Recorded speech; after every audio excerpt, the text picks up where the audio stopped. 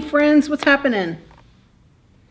Welcome back to the library for story time. I hope you all had an amazing time out and about in Cumberland County doing all those incredible things that we did, meeting those amazing people and learning all about that really interesting stuff.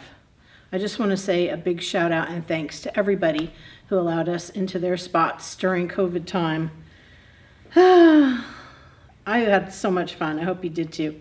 So we're going to be doing in-house story times here at Bridgeton Library for a while until the weather gets a little nicer, until COVID calms down a little bit, and then we're going to be going back out on the road doing on-the-road story times for you. So today we're going to be reading a few stories about dinosaurs. And we're going to be doing a really fun dinosaur craft too, so stay tuned for that. This is Goldilocks and the Three Dinosaurs by Mo Willems. He's an awesome writer. I'm sure you're familiar with his work. Like all the books that he writes about, you know, being in a book. He's just such an awesome writer. So Mo has dedicated this book to nobody. So me. He's dedicated this book to me. And it's called Goldilocks and the Three Dinosaurs by Mo Willems.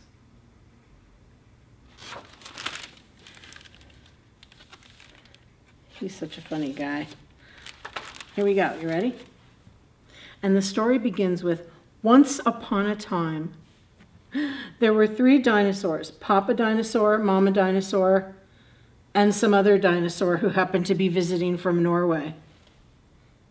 You see, he's got a little Norwegian flag on his suitcase. And the sign says, "Home Sweet Dinosaur Home." On this calendar it says, Norway, the gateway to Sweden. I wonder how Norwegians feel about that. One day, for no particular reason, the three dinosaurs made up their beds, positioned their chairs just so, and cooked 3 bowls of delicious chocolate pudding at varying temperatures. Dinosaur from Norway, Mama Dinosaur, Papa Dinosaur. Some of them have ice cubes in them to regulate the temperature, and this one has a thermometer in it.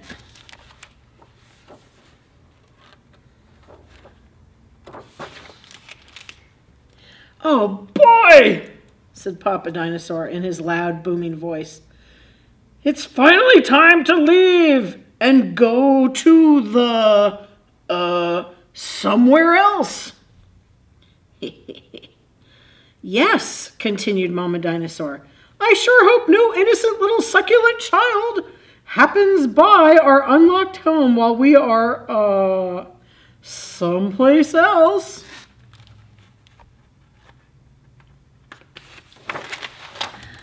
"Har, har, horfchick, hurgrik." Then the other dinosaur made a loud noise that sounded like a big evil laugh, but was probably just a polite Norwegian expression. The three dinosaurs went someplace else and were definitely not hiding in the woods waiting for an unsuspecting kid to come by. No, they weren't doing that.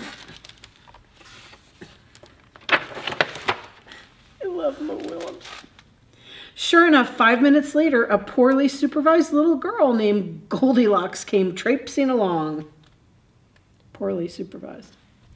Just then, the forest boomed with what could have been a dinosaur yelling, "Gotcha!" But I'm pretty sure it was just the wind. The loud noise was immediately followed by another loud noise that sounded kind of like, "Be patient, Papa Dinosaur. The trap is not yet sprung." But that could have been a rock falling or a squirrel.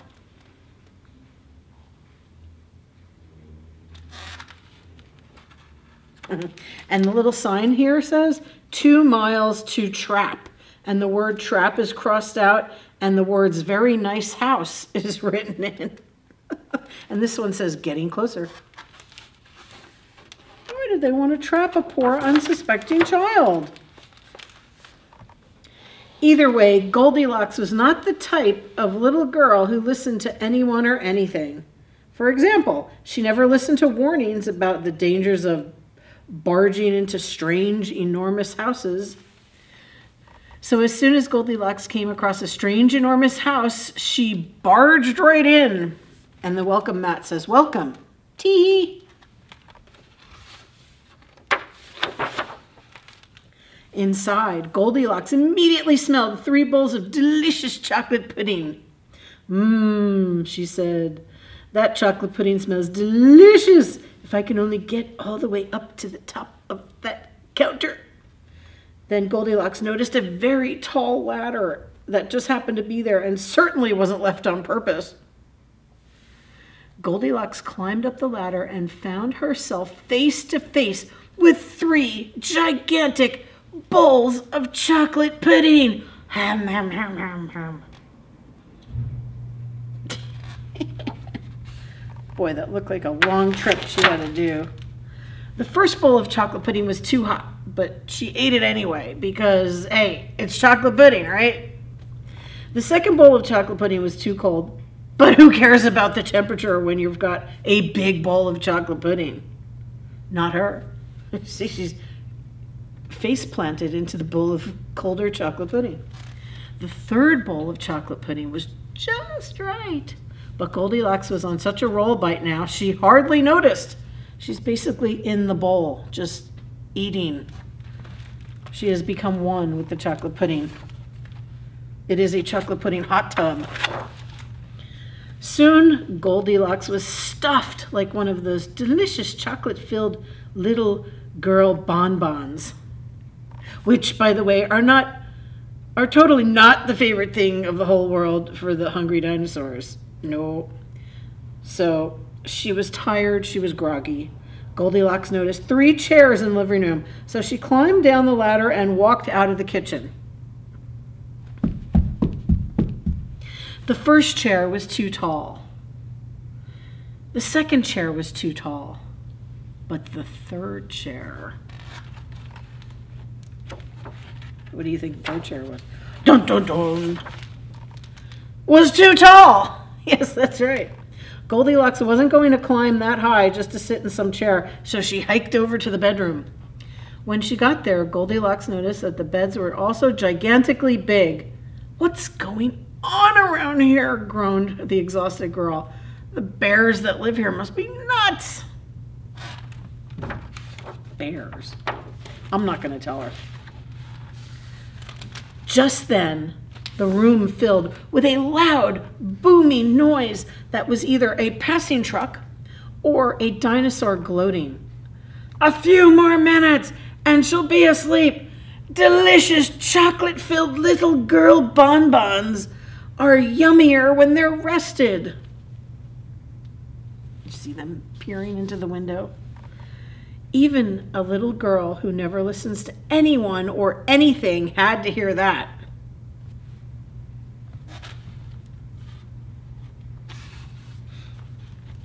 I'm sorry, but this this poster says, "Go asteroids, feel the boom." So the asteroids are apparently a sports team, but it's a joke because you know how apparently an asteroid hit the Earth and killed all the dinosaurs? It's very funny. Goldilocks took a minute to stop and think, which was longer than she was used to stopping and thinking. "Hey," she told herself, "this isn't some bear's house. This is some dinosaur's house." Say what you like about Goldilocks, but she was no fool. As quickly as she could, she ran out the back door and got out of there. And the mat says, "Wipe your talons." I love Mo Willems. I just love him. Just then, a loud plane flew by, which sounded pretty much like a trio of dinosaurs yelling, "Now!" or "Charge!" or the Norwegian expression for "Chewy bun bun time!" Or would that be "Chewy bun bun time, yeah." Suddenly and completely coincidentally, the 3 dinosaurs rushed through the front door. But they were too late. Goldilocks left. There is an amazingly hilarious picture here showing a picture of a dinosaur in a hard hat, and it says, "We are natural gas." Look it up. And there's also a dinosaur lamp, and then look, it's Pigeon from Mo Willems' other books. He's the best, dude. He's just the best. Goldilocks was gone, and all that was left in the house were 3 disappointed dinosaurs. The end. And 3 empty bowls of chocolate pudding, and that was it. And the moral to the story is, if you ever find yourself in the wrong story, leave. Look, there's the bears. She's like, "The bears! I found you! And you're not dinosaurs." Oh, there's more. But wait, there's more. And the moral for the dinosaurs is, lock the back door. They look very disappointed. Very disappointed indeed. They didn't have a scrumptious chocolate-filled bonbon little girl. Wasn't that a great book? Woo! I'm going to give that book a 9.5 because it made me laugh so hard. And our other dinosaur book today is Edwina, the dinosaur who didn't know that she was extinct. It's another Mo Willems book. Yes, that's right. Oh, I can't wait for this one. Words and pictures by Mo Willems. This one does have a dedication. It says, "To share, comma, nice save." I don't know what that means. Everyone in town knew Edwina. She was the dinosaur who played with the neighborhood kids. She was the dinosaur who did favors for anyone who asked. What a cool dinosaur she is. Don't you just love her handbag and her talons painted pink? Very fancy. All right, Edwina. Edwina helped the little old ladies cross the street, and she baked chocolate chip cookies for everyone. Everybody loved Edwina. Ooh, I almost lost the book. Except Reginald Van Hoobie-Doobie. Yes, that is a guy's name. There he is. That grumpy looking kid right there. Reginald Van Hoobie-Doobie. I wonder why he didn't like Edwina. What do you think? Reginald knew just about everything about just about everything. He liked to give reports in class all about all the things he knew. Today he was going to talk about things that are extinct. Specifically, dinosaurs. Do you see his sign that he put on the blackboard? It says, "Dinosaurs, totally extinct." A report by Reginald Van Hoobie-Doobie. And all the kids are just like, okay. But as soon as Reginald started, Beth McFeeder said, "What about Edwina? She's a dinosaur." Then Tommy Britcher said, "Yeah, Edwina can't be extinct. She bakes chocolate chip cookies for us."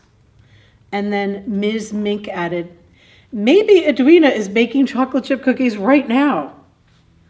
And Reginald went, "Oh."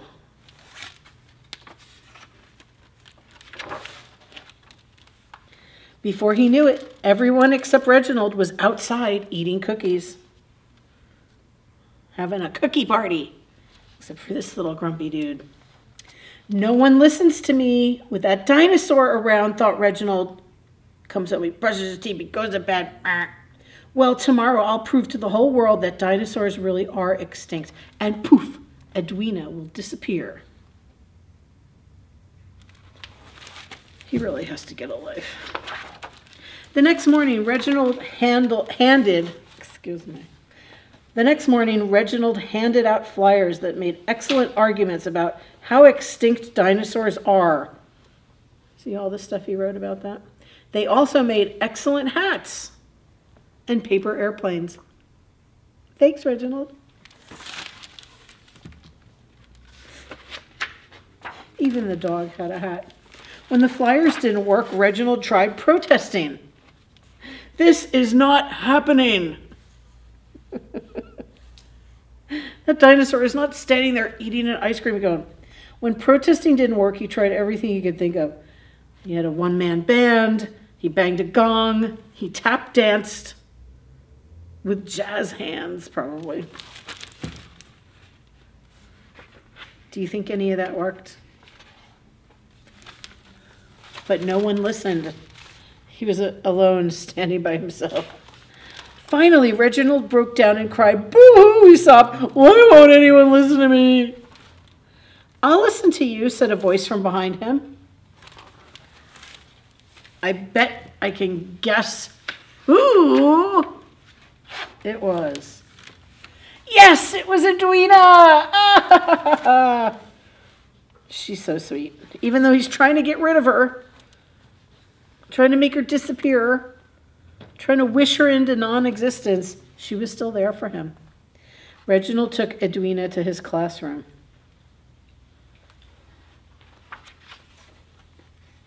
She was a very sweet dinosaur.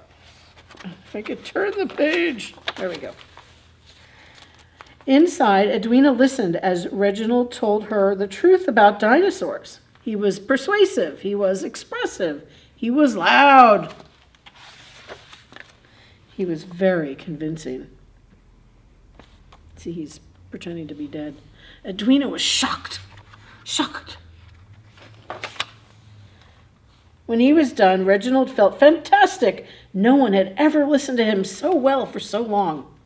Everything Reginald had said made sense. There was no doubt about it in Edwina's mind.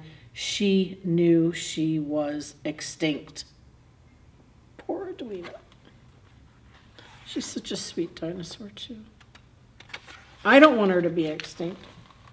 So she busted out of the side of the wall and she left that impression. She just didn't care. She's just going to go outside and dance around.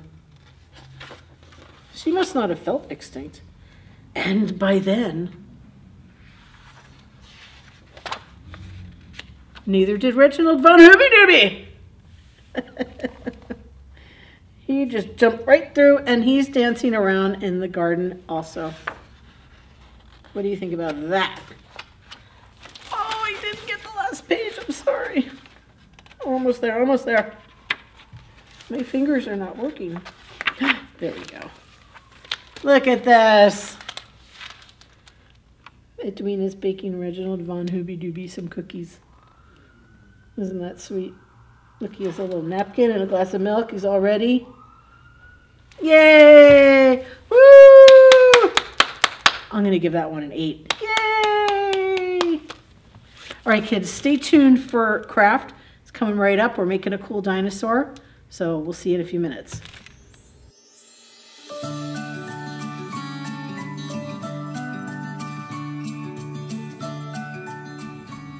Hello, everybody. Welcome to Crafting with Miss Adaria's Hands.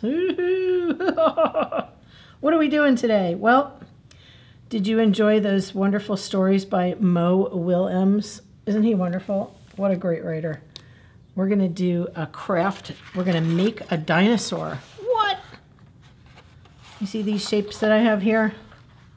Get that glue out of the way. I painted them so that they would be nice and dry. I just used some tempera paint. And then I had this guideline of, it is a diplodocus, but it's kind of the same shape as one of those plant eaters, like a brontosaurus. So what I'm going to do, and we're going to use this paper plate as his or her body. And the first thing that I'm going to do is I'm going to see if this color green matches. It's a little bit darker. Let's see what this one is like. Oh yeah, that's a good one. So I'm going to draw a line here, make it just a little bit round. All right, and then I'm going to turn this over so I don't get Sharpie marks all over it. And I'm just going to go in and color this body so that it is the same as what I painted.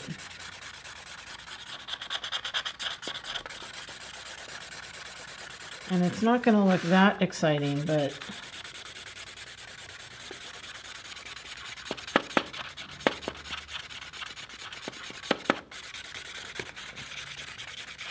ooh, the smell of Sharpie, I tell you.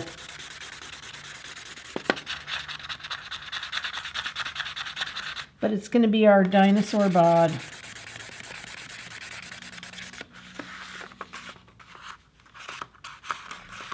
Okay.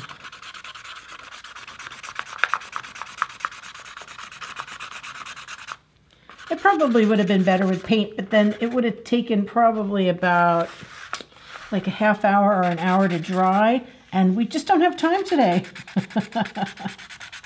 No time, no time. Like the rabbit in Alice in Wonderland. That's right. Just didn't have any time. He had to rush around and get to the next thing. And I don't like living like that, but hey, some people like to be in a rush. Okay, we're almost done with this. And then we're going to put the dinosaur together after I cut out the other parts of her body. Did you think of a good name for our dinosaur yet? What about Matilda? Isn't that a good name? Do you remember the story we read about Edwina? And how Reginald von Hooby-Dooby wanted to prove that she was extinct because he believed that all dinosaurs are extinct. Well, she proved him wrong, didn't she? And she rewarded him with kindness and friendship and a fresh batch of chocolate chip cookies. That's how all friendships should be sealed, with a fresh batch of chocolate chip cookies, don't you think? People would get along much better if they baked each other cookies. So here is our dinosaur body. We're going to let that dry from the Sharpie just for a minute while we cut out our shapes. I'm just going to go over here and grab his legs, her legs. Okay, let's officially make this dinosaur a girl. Matilda, Matilda. Matilda the green Diplodocus. That's an interesting name for a dinosaur. Let's cut out Matilda's tail. Whoa, this is going to be a long, long, long, long, long tail. I wonder why they had such long tails. My thinking is that it helped to balance their bodies, because if they had such long, long, long necks, their bodies might not have been able to hold them up, and they probably would have just fallen over from the weight of their necks. And then how would they be able to move and eat and walk around? So maybe the tail gave them some balance. And also it could probably be used in case a bigger meat-eating dinosaur was trying to have them for lunch. They probably could use it to swipe at somebody, like, please, no, don't eat me. And the tail would whip around and knock into somebody who was trying to hurt them. And the tail was very useful for these dinosaurs. Gosh, wouldn't you have loved to have been alive in dinosaur time? Oh, man. Or wouldn't you love to have been a dinosaur? That would be nice. Okay, we're cutting out Matilda's head.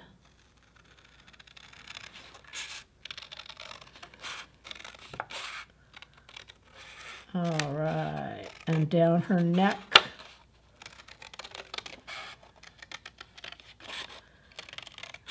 Look how cool this dinosaur is going to be. There she is. There's her head and neck, and there's her tail. And now we're going to cut out her feet. big old dinosaur feet. Now, I know you only see 2 of them, and she definitely has 4 of them. But the way we're going to make this body is going to be in profile, so you're only going to be able to see half of her body. It's like if you stand in front of a mirror and turn sideways, you really can only see one of your legs and one of your arms. So that's what that means. And well, there you go.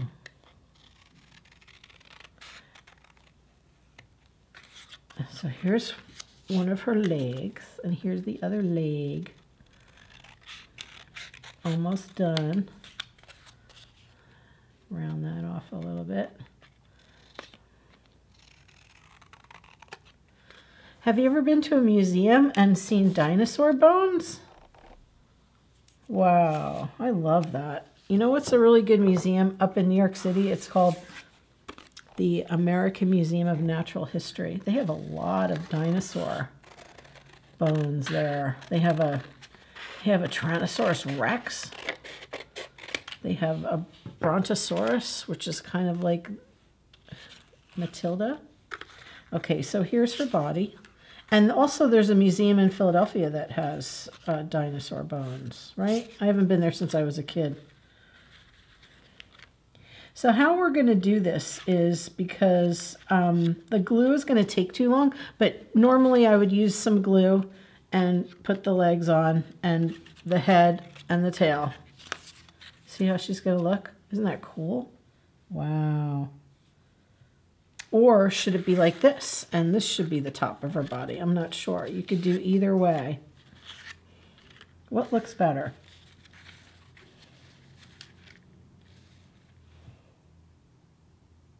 I don't know. I think I like the other way better. So we're going to use tape just to get these on quickly so you could see what it looks like. But normally I would be using glue. But I'd have to stand here for a while and hold that. And I don't want to make you wait to see this wonderful dinosaur put together. So I'm just going to use a little bit of tape on the back of these legs. Put the legs right there. And my Dawn dolls are supervising this operation today. But they couldn't see because they were laying down. So what's up with that? Okay, girls, what do you think? I think you're doing a fabulous job with that dinosaur. I think if that dinosaur was alive, we could probably go for a ride. Yeah, I think Matilda would let you take a ride. Definitely. She seems like a really nice dinosaur. I don't know if she would bake cookies for us, but she definitely would let us go for a ride if you asked her very nicely and were very calm and polite and didn't hurt her body. Yes. Okay. So here we got Matilda, and I think what Matilda needs is she needs some way to see, don't you think? So, oh, you know what? Just give me 1 second. I have an eye for Matilda. I think it's going to be pretty funny. I have a little tiny eye for her. So, and it's the static is making it stick to my finger. So my thumb had an eye there for a minute. And I think, I thought maybe you could peel it off and it would be sticky, but I think a little dot of glue will go for Matilda's eye here. Come on, dot of glue. Hey, I had this all working. What's going on? It just doesn't want to cooperate. I know, maybe there's a little bit of glue stuck up on the top. That could be it. Come on, glue. Yay. Oh, I used a little bit too much. So I'm going to take a tiny little bit of that glue off because I think that would be too much for the little eyeball. Okay, that looks like that's about right. Oh, what's going on here? My fingers are not cooperating. I want glue to be right there. Okay, good. And here is Matilda's eye. Look at that cute little eye. Isn't that funny? And you know what we could do with the darker Sharpie? We can make a little nose and a big smile. Because you know she is one happy dinosaur. We'll save that eye for another project. So what do you think of Matilda? Yay, we love her. Isn't she great? And look, here's a, this is supposed to be an alligator or a crocodile. I think it's an alligator. But they definitely descended from dinosaurs. So what do you think? Oh, Matilda, you're lovely. Oh, thank you. Oh, shall we go off into the swamp together somewhere and have some fun and get some food? Oh, that sounds great. What do you think, Dawn Dolls? Oh, Matilda, you're so great. Woohoo. All right, kids, thank you so much. I hope you had fun. And please stay tuned for story time next time and our fun craft. And we'll have some surprise guests along the way for our in-house story times. And so until then, have a wonderful day. You take care. Stay safe.